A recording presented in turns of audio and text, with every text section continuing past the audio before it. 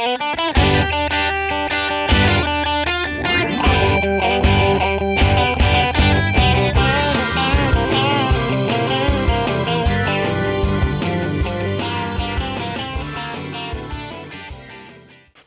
flag of the day. I'm giving them, they're starting to run. I like to watch and see if they get a little bit of a run first here. Oh yeah, he's booking it. Give him a little bit here.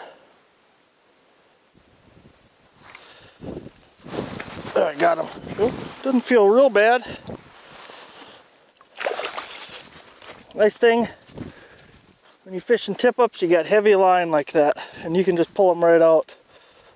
Little guy, but they're a blast in the summer. In the winter like this, you get a bunch of friends together and a bunch of tip-ups, you can have a great time out in the lake. And today's show is all about tip-up fishing, and it is fun. It is a blast. We're going to go through a little bit of where I like to set up, what I like to look for, and some lure options and that, but this is a blast. You guys got to get out here and try this. I'm going to get another minnow on and get back down there. Oh yeah, he's going. I was just walking by and I just went around and checked these tip-ups, kind of made sure there's bait on them.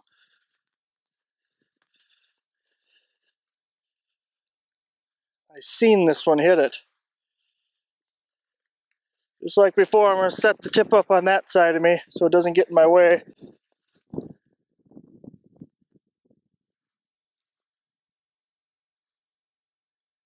I'm going to feel for him, set the hook. He ain't big, but he is not big at all. That's okay. Little guy, he'll get bigger.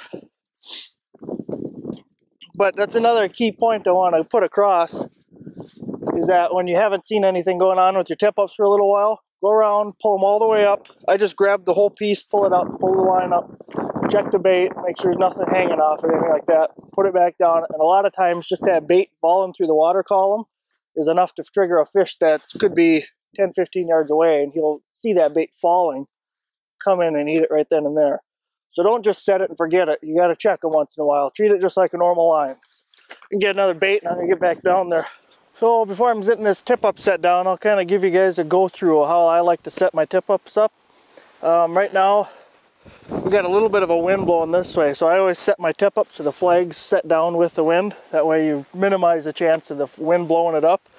But when you drill your hole like this, leave the ice around it, leave all your slush, leave everything, and then just clean out the inside. And what that's going to do, especially on tip-ups like this, what it's going to do is keep the wind from coming in and freezing your hole up a little faster.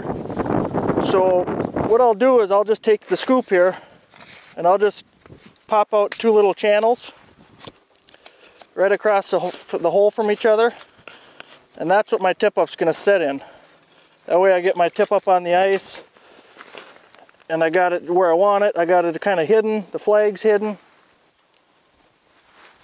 So when I know when a fish hits, all I'm going to see is a flag. When I look over at it all the time, I'm not going to see all the orange of the tip-up and everything else waving. So I got my depth finder down there so I can kind of cheat and get this set right where I want it. Set it. I'm going to set these ones about a foot off the bottom, something like that. So I got my depth right there. I'm going to put my split shot back on.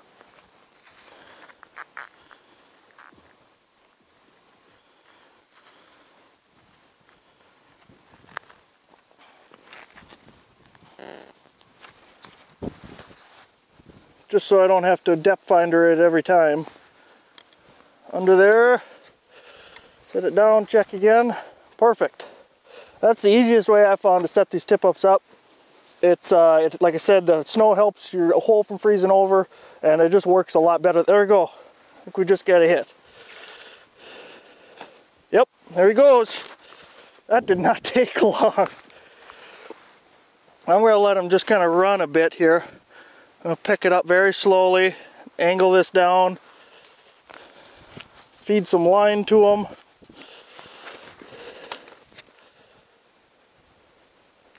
And you want to kind of feel for him a little bit. There, I got him. Oh. Just lost him. You can't get everyone, but if you see what I did when I was peeling that fish up, I was putting the line with the wind side of the hole. That way if it was a really big fish and he were to take off again, that line's not going to be all tangled up in a ball. It can go right back down there. But we're going to get another bait on there and get back down. Okay. He's chewing on it. Nice thing with those sinkers, or a bobber stop works too to mark your depth, but you can see it when it's down the hole. Let's see if he's still on there.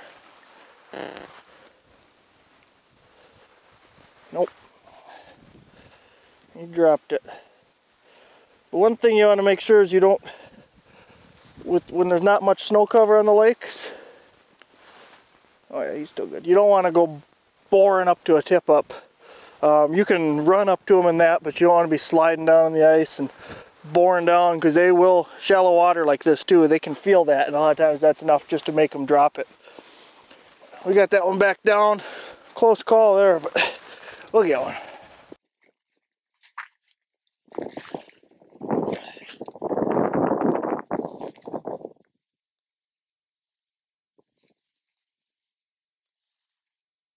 Nice run.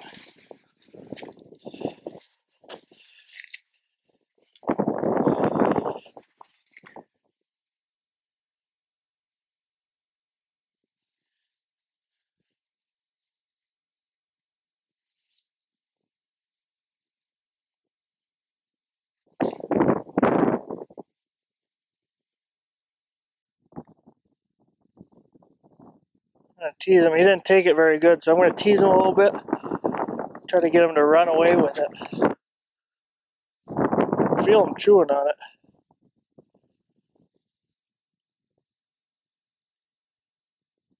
There he goes. There, I got him.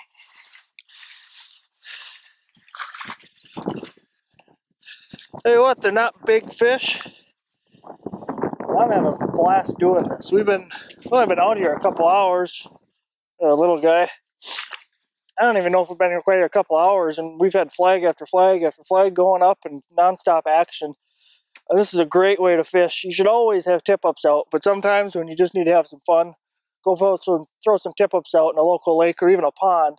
You can have a heyday catching these nice northerns, and you get bass and perch like you've seen and everything else on them. So get out there, try some tip-ups, and have a good one. We'll see you next week.